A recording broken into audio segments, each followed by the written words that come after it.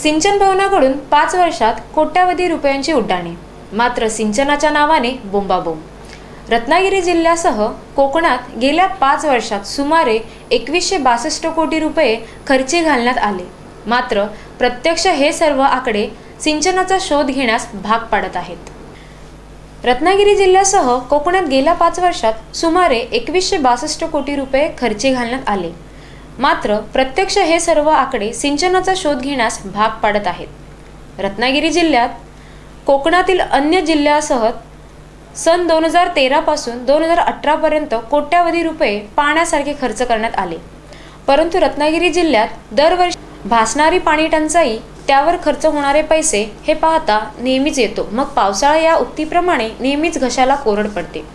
रत्नागिरी जिल्ह्यामध्ये पाण्यासंबंधी अनेक योजना राबवल्या गेल्या, यामध्ये जलशिवार तसेच जलधारण, चरपाट, तलावांचे नूतनीकरण, शेततळी यांना प्राधान्य दिले गेले, परंतु जलसिंचन मात्र होत नसल्याने दरवर्षी खरीप, रब्बी या ऋतूंमध्ये शेती लागवड अपेक्षित होती, परंतु अजूनही त्यामध्ये प्रगती झालेली नाही। अनेक कालवे अपूर्ण आहेत, मात्र त्यावर लाखो रुपयांचा खर्च झाला आहे।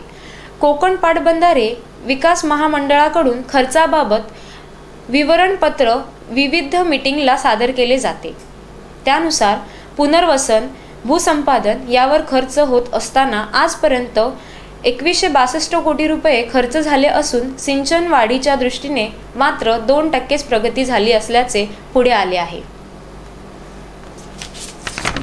सिंचनाच्या नावाने कोकणासह जिल्ह्यात बोंबाबोंब असून आलेला पैसा पाण्यासारखा कुठे मुरला याचा शोध घेण्याची वेळ आलेली आहे।